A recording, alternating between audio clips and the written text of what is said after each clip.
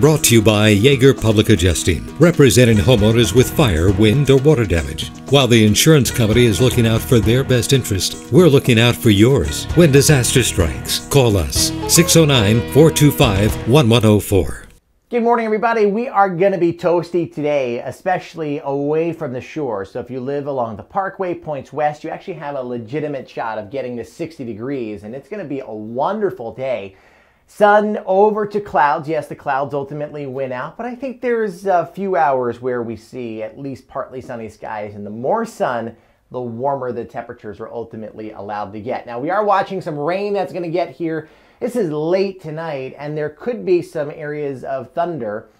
I think definitely over central Pennsylvania, some severe weather possible out of this system. We've already seen it down through the heart of Dixie, down through Tennessee and Kentucky, and we're expecting more through the day. Some of that could get up into the mid-Atlantic. I really don't think the potential for us in southeast Pennsylvania and South Jersey is significant, but we will keep a very close eye on it because the winds, all right, the low-level jet above our heads is whipping, in some cases 100 miles an hour. Now, that does not mean that that comes all the way down to the surface, but it means that if the rain is heavy enough, some of these values, 70 to 80%, can make it down to the surface. So I put the disclaimer there because last time we had a high wind event, I posted a map like this and people were freaking out when I clearly explained what's going on here. So at 6:30 tonight, winds above Atlantic City are about 64 miles an hour, just shy of 70 in Philadelphia.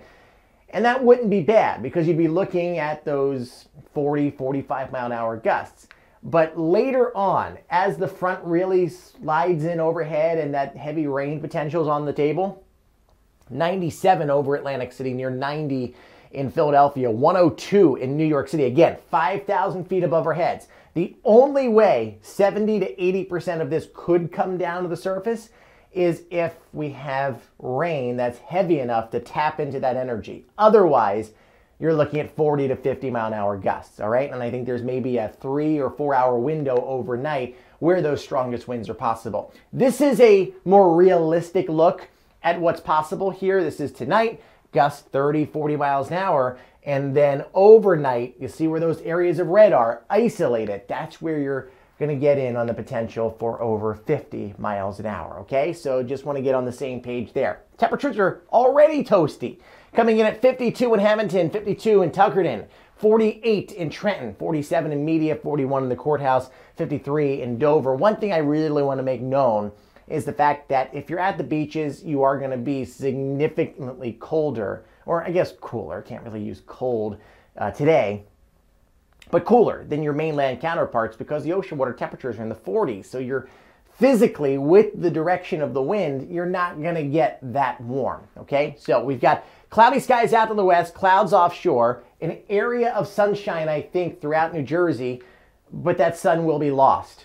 Front moves east.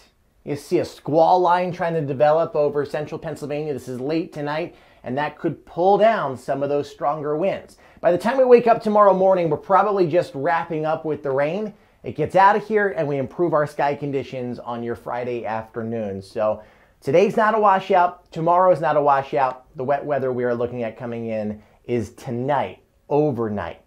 Temperatures tonight falling down through the 50s. All right, this is after midnight. That 61 tomorrow, that's not going to be enjoyable in the afternoon. That is very early on in the morning. Don't be disillusioned by the 61. Winds will be sustained at about 15 to 20 miles an hour even tomorrow. No damaging winds tomorrow, but we are looking at uncomfortable conditions with the temperatures falling back down into the 40s. 47 on Saturday, 44 on Sunday, and then we're right back up that scale on Tuesday and Wednesday.